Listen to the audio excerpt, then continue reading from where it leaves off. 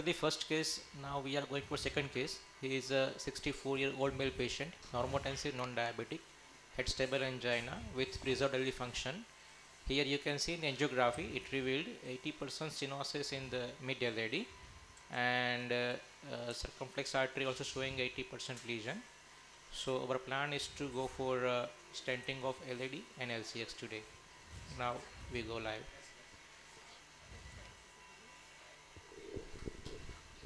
Hello everyone, are you able to hear us? Heparin Pandar goes in. Heparin Pandar 50. Hello. Yeah, good morning. Good morning, how are you? Can you hear us?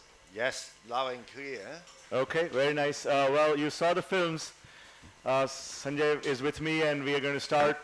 We have a 6 French access distal radial and we have an EBU 3.5. Actually, go epicaudal first. Epicaudal. So we have EBU 3.5 in there and we have a run-through wire. So you're not do robotic? Pardon? You're not do robotic? Robotic, no. Pressure. Pressure is good. Yeah.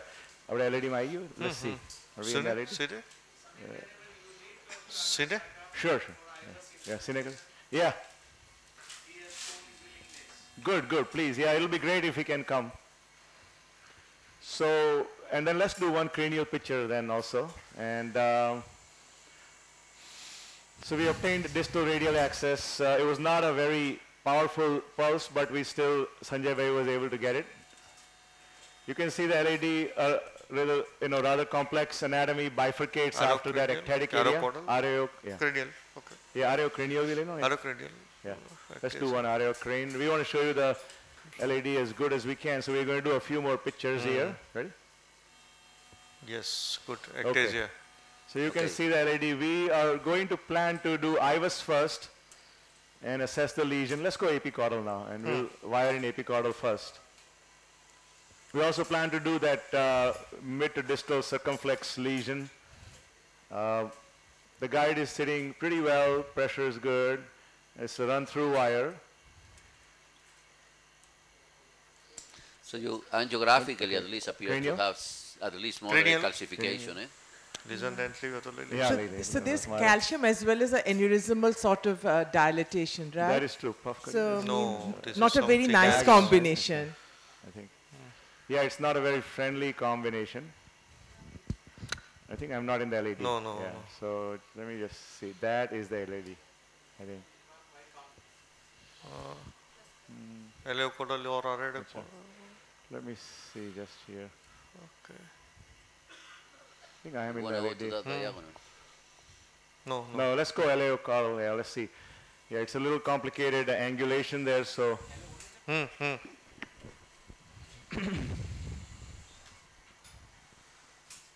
Off there, okay. Yes, now. So we're trying to get into the AD. I think that's LAD, right? Yes. Okay. Areocranial. Cranial. Areocranial. Yeah. That is better. Yes. That's good. Okay, puff a little, please. Good. So I'm in the diag there, so I'm going to try to enter the mid LAD.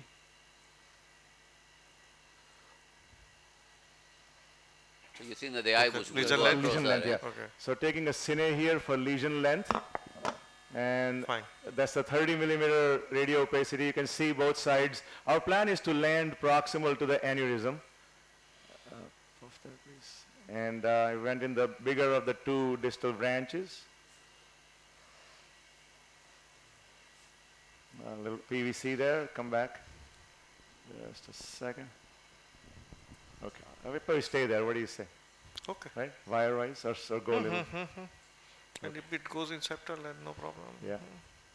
Just a second. Thoda khenchai hai. Okay, that's good. Okay. All right, we'll leave okay. it there. Fine. Anyway, so. Fine. All right. Okay, we'll IVUS and get some measurements. And I have Fazila here, and Dr. Akasaka is also coming to help interpret the imaging at its best. So just for curiosity and to be provocative, what do you think that the IVUS will show that is going to make you change your approach without having these IVUS images prior to the intervention? So that's a very good question. And I think, the pre-IVUS I find gives me the most amount of information. If I do IVUS at one point in the procedure, I always like to do it before the beginning of instrumentation with balloons, etc. What it shows me is obviously, as you all know, characteristics of the lesion, the plaque. I'm not a big fan of length sizing, etc. with IVUS. With OCT, I'm a little bit happier with the length. I don't know how you guys feel. Yeah, I think the motorized pullback, it is because of the resistance and things like that, it's much more challenging to really be reliable on the length of the lesion. And if the calcium superficial arc is more than 270, will you consider rotablation? Yes and no. I think in this case, it probably will not change my mind as much. The other thing I was going to say is in Indian arteries, I like imaging almost 100% of the time when I do it in the U.S. We have a very large Indian community where I live, and there's tremendous negative remodeling. So they're much smaller than they look. Yeah, this one has a lot of negative remodeling. Actually. Yeah, they're very diabetic vessels, and there I think imaging is almost a mandate, in my opinion. So you have like 180-degree calcium in one area. Yeah, there's a whole lot of calcium in multiple places. There is like, well, no, here you are in the...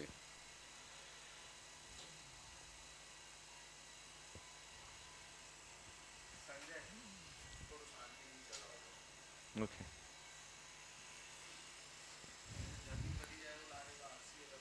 Okay. Okay. Okay, so that's the proximal LAD where we want it to end. Yes. And we are entering that area now. And looks like we could end there, right? It looks like a Right good there. landing zone. Yeah, Yes. it's a good landing zone right about there. And now we should enter the sarcosteum and the left main coming up. Very large. It's a very short left main, very large. Now the guide, yes. So Dr. Akasaka, if you can give us your opinion on the imaging. Okay, yeah, the distal portion is very normal looking and very big. And after, this ideal landing zone, it looks like nearly 1, 2, 3, 4 millimeter, but we have to think about the catheter and the coronary artery, right? Sometimes it's not perpendicular, right? So we have to pay attention to the overestimation. Here is a lesion, right? Very, negative remodeling and very eccentric plaque with fibrous and calcium, right? Yeah. And then here also the negative remodeling compared with the distal landing zone, right? Very fibrous and also the calcium.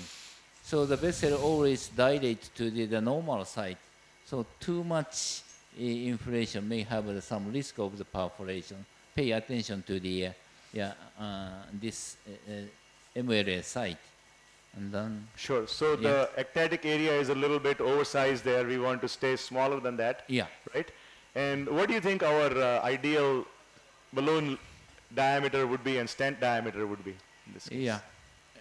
I try to measure the proximal diameter, right? A little bit proximal from here might be the ideal landing zone, right? Yeah.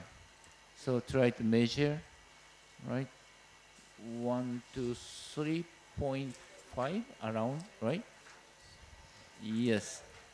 By IVUS, we are always taking account as EEL, right? So lumen is here, 4, right? Nearly 4. 4.3 saying. So if you quarter size it down, then yes. Yeah. So what would you recommend to start with the balloon?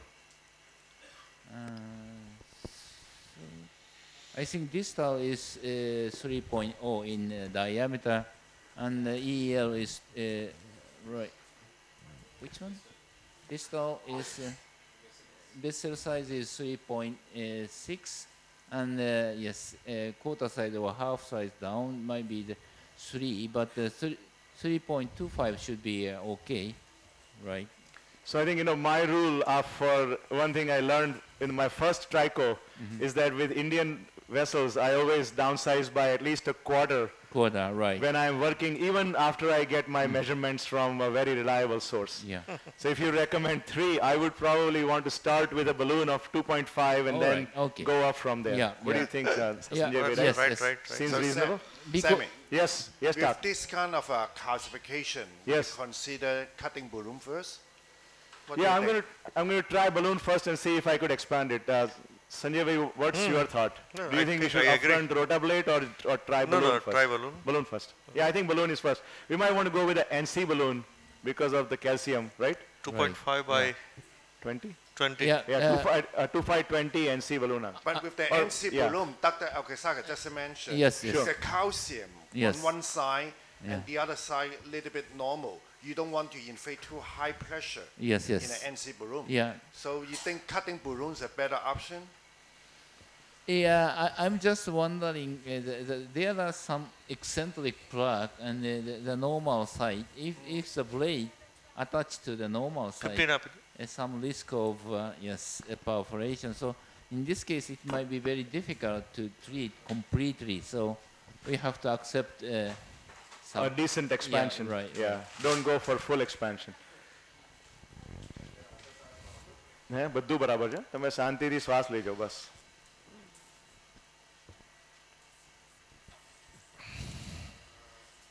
2.515 NC merge. Thank you.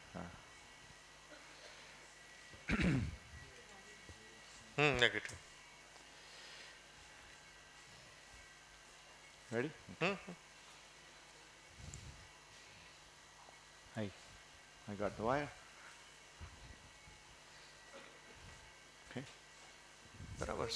Doing pre-dilatation in a calcified vessel like this. Samir, what are the precautions you take for the beginners who are... Little more. A little further, right? Right Yes. about there? Yeah. Yes, Okay, yes. let's go.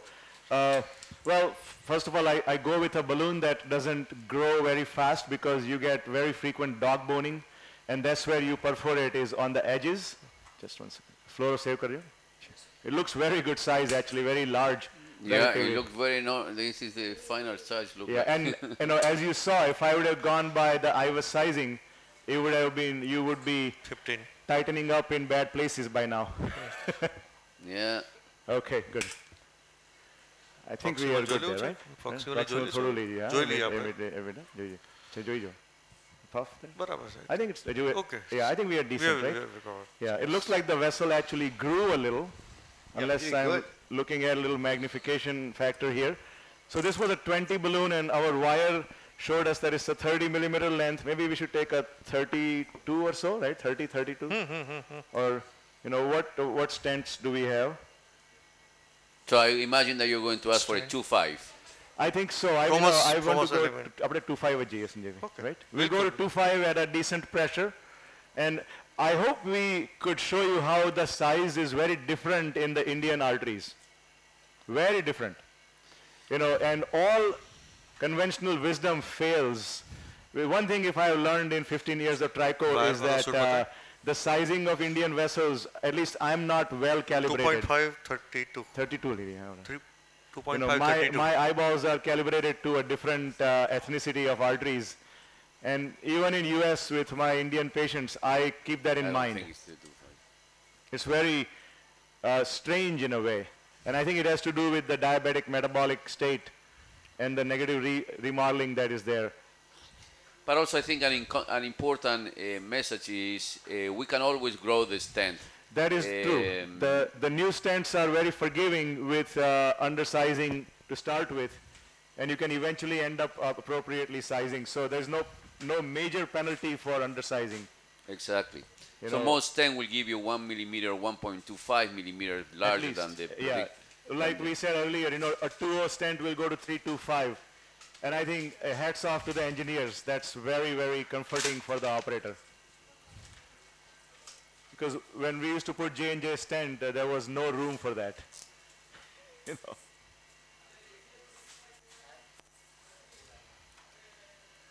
By the way, it's also comforting because I have the master next to me. Oh. If I need a stent, he is doing it. I am coming over here.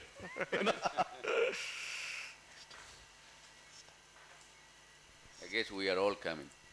Sanjay Bhai has one of the most finesse technique in the world. And I emphasize the word world. I have yet to see an operator as wonderful at coronary work or any endovascular work. I think he deserves a round of applause. Oh. Thank you.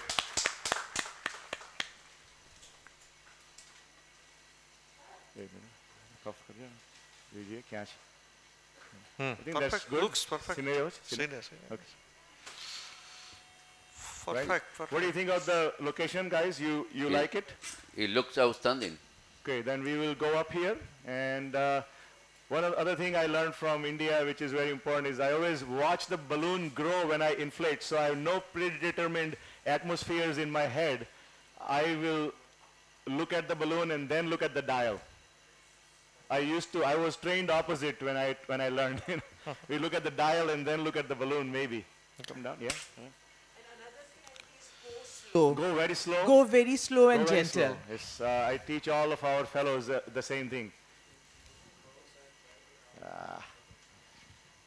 Little fight coming back, but I think I hope the proximal end of the stent is okay, but we'll find out. Ready? Let's take a picture. Ready? It's fine. I think it looks good. Looks good.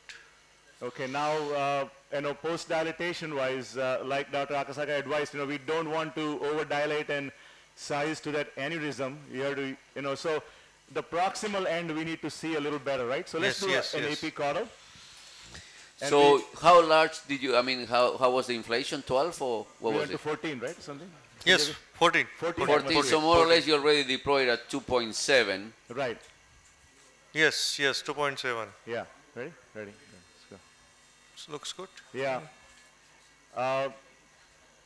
Should we put a, 3O NC and no problem. Right? Yes. Let's take a 3O 15 NC and we will dilate in some key places. And I agree. Again, observing the growth of the balloon angiographically. So that's one of the questions I have, Dr. Aksaka, is when you, downsize by a quarter or 0.5 with EEL to EL, obviously you are adjusting for the compliance of the plaque. Yes. So do you downsize by less amount if the plaque is calcified and by a bigger amount so for example, if you have 3O, ultrasound EEL to EL, if it's calcified, would you go down to 2.5, and if it's soft, would you go to 2.75? Right. It's depend on the distribution of the calcium, right? The point is the distribution. If there are a circular calcium, we can dilate, but the 3/12 eccentric calcium plaque on the other side is very normal. It's in a high risk of perforation if you dilate using a bigger balloon and a higher pressure, right? It is a key issue. It's a stent full of the guideline recommend the 80%, more than 80% compared with more than 80% reference area, but it depends. Sometimes we accept the 75%. It's depend on the product.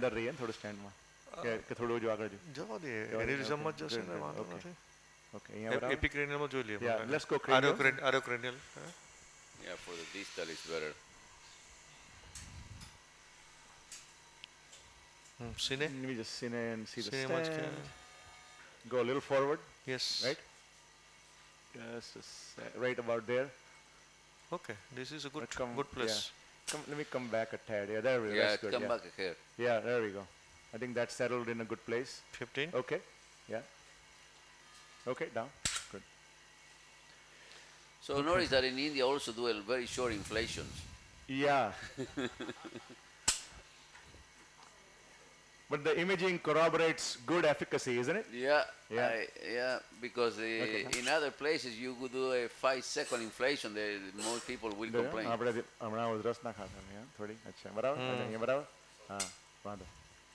Okay, going up. Yes. Yeah. But I'm happy because I don't have that much patience also. Yeah. Okay. This is good. Yes, I think we're good. We are at the edge of the stent proximally, so going up, and that's a good, decent size at 16 atmospheres. Okay, good. I think we have plenty of expansion. Yes. Little ST change.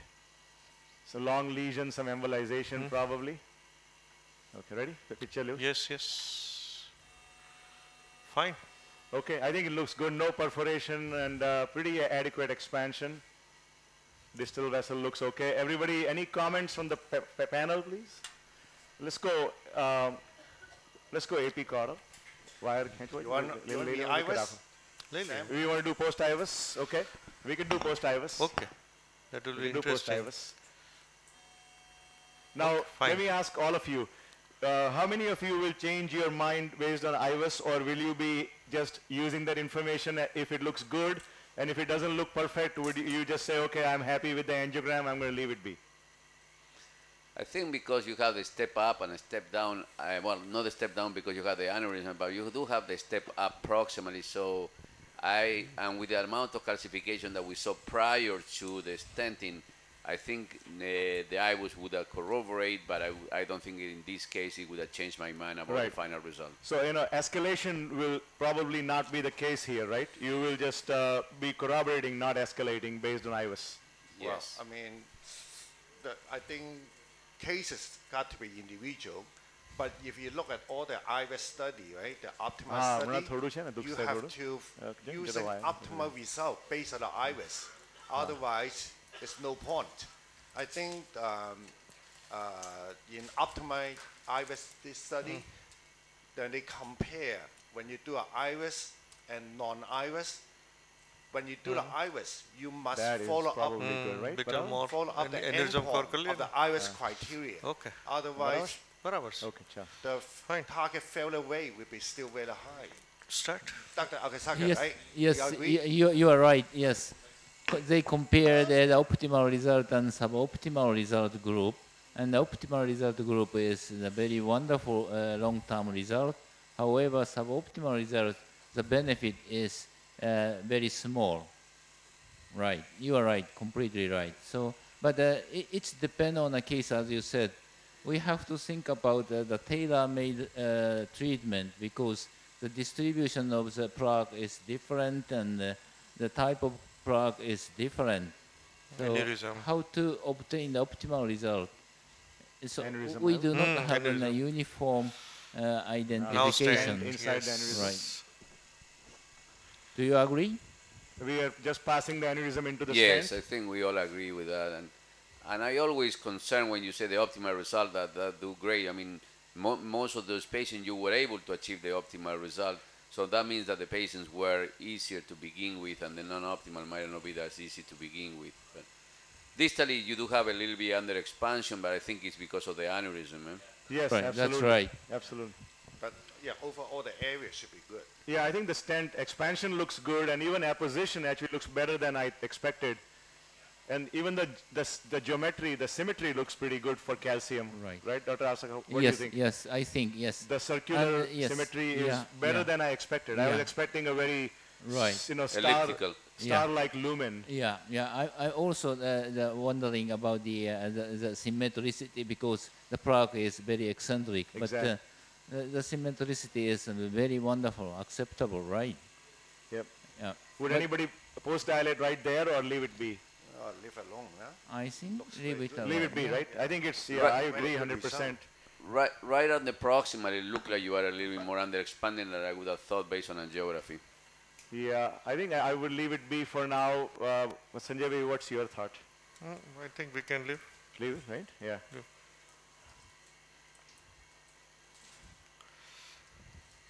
The STs have resolved completely. They are better. So we will take the wire back and do a picture, and then we'll do circumflex wiring, right? Yes. Or let me just go in the circumflex anyway, and then we'll do a picture, so we save contrast, right? Puff, okay. Okay. Yes.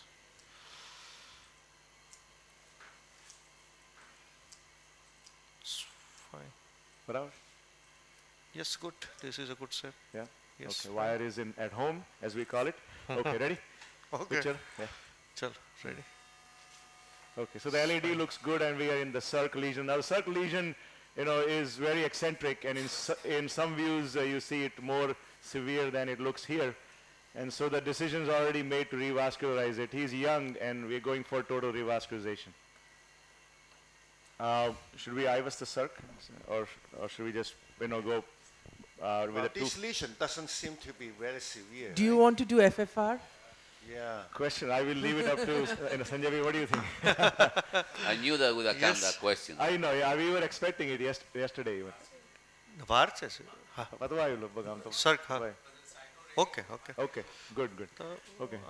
We can take separate another view.